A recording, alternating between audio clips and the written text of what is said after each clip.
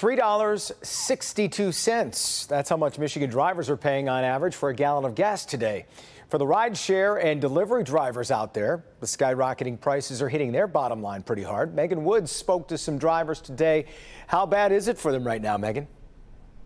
It is bad. We're here in Ferndale, and the nearest gas station has its prices at $3.79 a gallon, and that's if you pay for cash or pay with cash. And for drivers who sit in the car and they drive all day for work, these high gas prices are a big problem.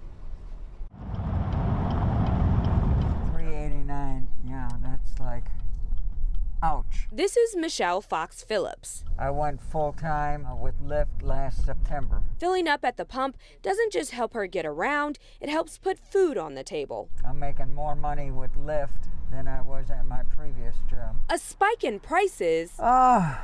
It means the price of gas is going up. It's going to cut into me. Every ride, she's looking for better prices. I've gone around Detroit and I've seen it as low as $3.29 and $3.39.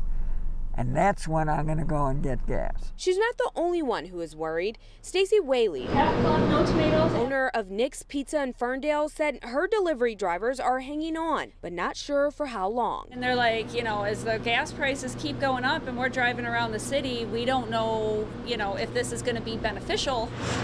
And a pizza shop with no delivery is bad for business.